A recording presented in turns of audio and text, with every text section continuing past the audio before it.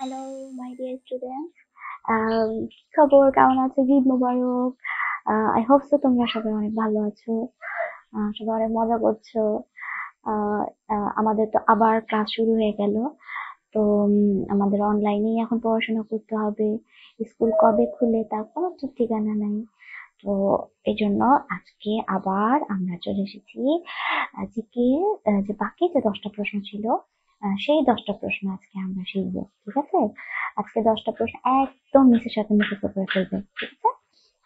তো তার আগে আমি তোমাদেরকে এর আগে যে ভিডিওগুলো দিয়েছিলাম, সেই ভিডিওগুলো কেমন ছিল, তোমাদের কি ভালো লেগেছে কিনা, বা কোনো প্রবলেম হয়েছে কিনা, যেটা তোমরা আমাকে বলতে পারো যে হ্যাঁ মিস এই ভিডিওটাতে প্রবলেম, ভিডিওটা ভালো লেগেছে বা কি কিছু, আমাকে কিন্তু এখনো বলোনি। তো জানিয়ে দিও যে তোমাদের কেমন লাগছে, আর তোমরা কোন জিনিসের ভিডিও আরো চাও, কোন জিনিসের ব্যাপারে তোমাদের আরো বেশি মিসের আলোচনা দরকার হবে। তো সেটা তোমরা আমাকে অবশ্যই জানিয়ে দিবা। ঠিক আছে? ওকে। তো এখন চলো আমরা ফার্স্টে আমরা জিকে মানে জেনারেল নলেজ, সাধারণ জ্ঞান, যে বাকি 10টা প্রশ্ন ছিল শিখে ফেলি। ফার্স্টে ছিল আমরা তো 10টা শিখে ফেলেছিলাম, তাহলে আজকে আমরা শিখবো 11 থেকে 20 পর্যন্ত। তো 11 নম্বর প্রশ্ন। ঠিক আছে? 11 নম্বর প্রশ্নটা কি ছিল? তোমার লেখাপড়ার কাজে লাগে এমন 5টি জিনিসের নাম বলো। তোমার লেখাপড়ার কাজে লাগে এমন 5টি জিনিসের নাম বলতে হবে। লেখাপড়ার কাজে লাগে এরকম কত কিছুই তো আছে। পেন্সিল লাগে, ইরেজার লাগে, শার্পনার লাগে, হ্যাঁ, বই খাতা লাগে, কালার বক্স লাগে, তাই না? কত কিছু কিন্তু লাগে। কিন্তু সেখান থেকে আমরা জাস্ট 5টা জিনিসের নাম শিখবো। ফার্স্টেই ধরো চেয়ার। চেয়ারে বসতে হবে, চেয়ারে না বসে পড়া যাবে না। আর চেয়ারের সাথে লাগে কি? টেবিল লাগবে, যেখানে তুমি বই খাতাটা রেখে তারপর লিখবে বা পড়বে। চেয়ারে তুমি বসবে, টেবিলে কি তোমার খাতা বা বইটা রাখবে। Chair, table. তারপরে লাগবে বই, যেটা দিয়ে তুমি পড়বে, বই। তারপর যেটাতে তুমি লিখবে, খাতা। এবং যা দিয়ে তুমি লিখবে, পেন্সিল। এই 5টা জিনিস: চেয়ার, টেবিল, বই, খাতা, পেন্সিল। চেয়ার, টেবিল, বই, খাতা, পেন্সিল। তাহলে তোমার লেখাপড়ার কাজে লাগে এমন 5টি জিনিসের নাম কি কি হলো? চেয়ার, টেবিল, বই, খাতা, পেন্সিল। ওকে। আচ্ছা, তারপর 12 নম্বর প্রশ্ন। 12 নম্বর প্রশ্নটা হচ্ছে কোন খাদ্যকে আদর্শ খাদ্য বলা হয়? কোন খাদ্যকে আদর্শ খাদ্য বলে? আদর্শ খাদ্য মানে কি জানো?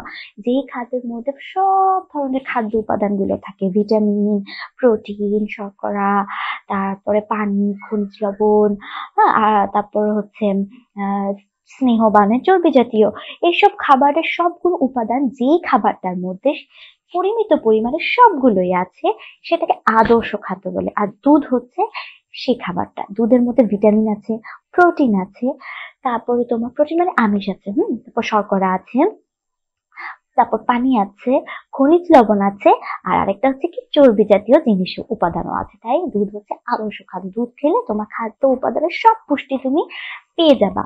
তাই প্রতিদিন দুধ খেতে হয়। আচ্ছা, তাহলে কোন খাদ্যকে আদর্শ খাদ্য বলে?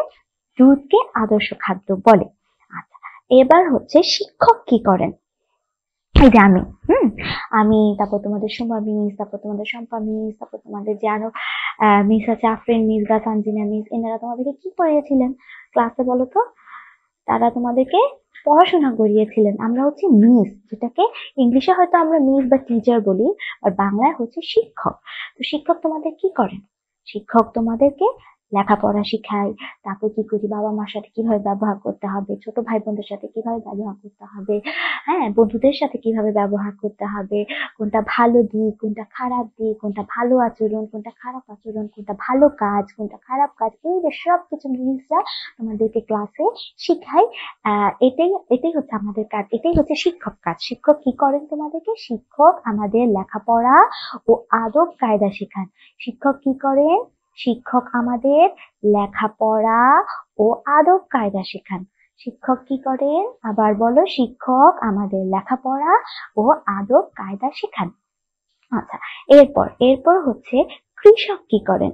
কৃষক হচ্ছে দেখবা যখন তোমরা গ্রামের দিকে বেড়াতে যাবা, হ্যাঁ, একজন লোক থাকে যে কিনা রোদে পুড়ে বৃষ্টিতে ভিজে মাঠে কাজ করে, ধান ফলায়, বিভিন্ন ফসল ফলায়, হ্যাঁ, ফলের গাছের চাষ করে, তারপর বিভিন্ন সবজির চাষ করে। এনাদেরকে কৃষক বলে, যারা জমিতে সারাদিন রাত ভরে কষ্ট করে কাজ করে আমাদেরকে ফসল উৎপাদন করে দেয়, তাদেরকে কৃষক বলে। তারা মাঠে কাজ করে, জমি চাষ করে, যাদের একটা জমি থাকে সেখানে মাটিতে বিভিন্ন ফসল ফলিয়ে তারা আমাদের জন্য বিভিন্ন খাদ্য উৎপাদন করে, যেগুলো আমরা পরে কি করি, তাকে কিনে খাই। তারা হচ্ছে কৃষক। ইংলিশে বলে ফার্মার, আর বাংলায় বলে কৃষক। তো কৃষক কি করেন? কৃষক জমি চাষ করেন। কৃষক কি করেন? কৃষক জমি চাষ করেন। কৃষক কি করেন? কৃষক জমি চাষ করেন। আচ্ছা, এইবার হচ্ছে সবচেয়ে ইন্টারেস্টিং, সেটা হচ্ছে কি জানো, মাঝি কি করেন? তো মাঝি কি চিনো?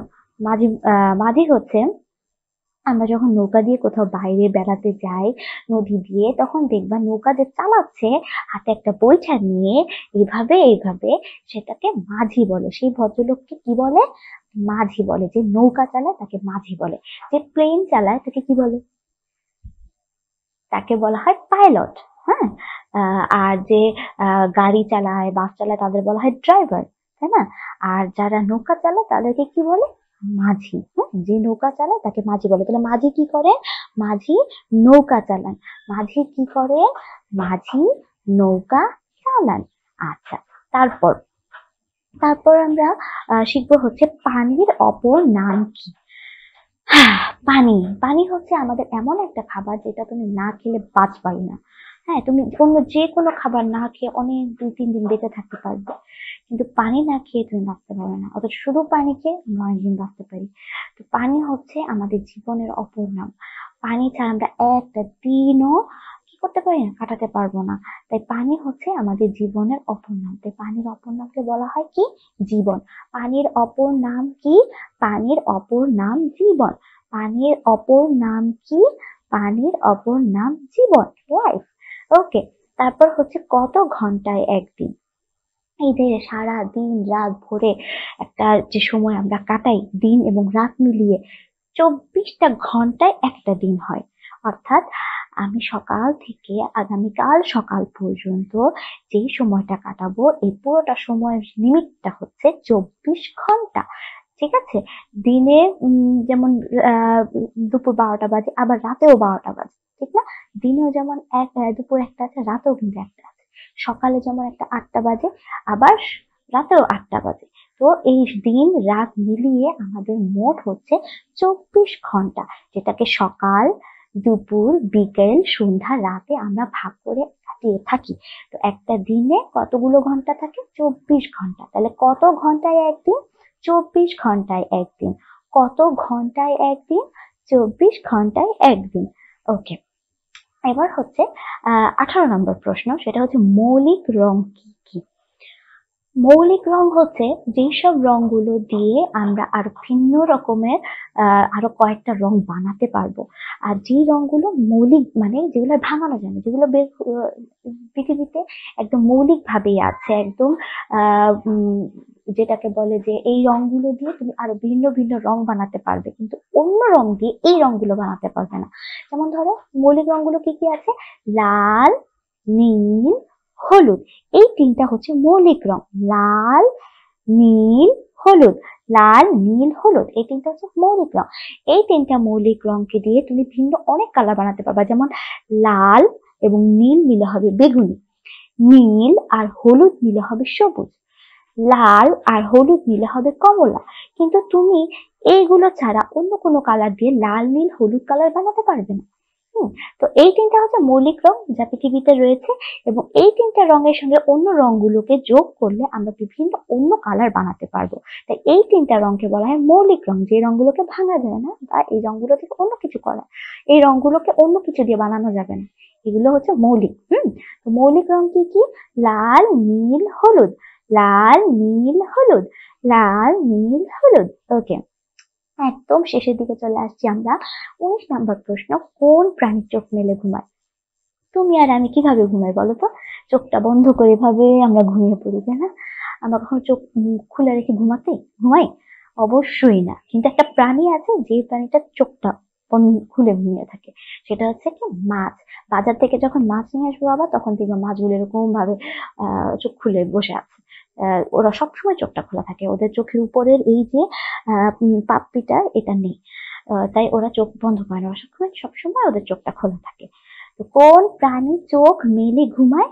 মাছ চোখ মেলে ঘুমায়। এর আগের দিন যে আগের বারের যে জিকে ক্লাসটা ছিল, সেই ক্লাসে আমরা শিখেছি কোন প্রাণী দাঁড়িয়ে ঘুমায়। তোমাদের কি মনে আছে কোন প্রাণী দাঁড়িয়ে ঘুমায়? আচ্ছা, ঘোড়া কিন্তু দাঁড়িয়ে ঘুমায়, তাই না? আর আজকে শিখছি কোন প্রাণী চোখ মেলে ঘুমায়। কি আজব, দেখো এক এক প্রাণীর এক এক ধরনের বৈশিষ্ট্য। তো কোন প্রাণী চোখ মেলে ঘুমায়?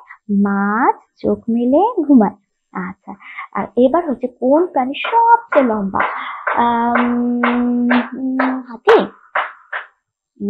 হাতি না, এর চেয়েও একটা লম্বা প্রাণী আছে, সেটা হচ্ছে জিরাফ। সেই প্রাণীটার নাম কি?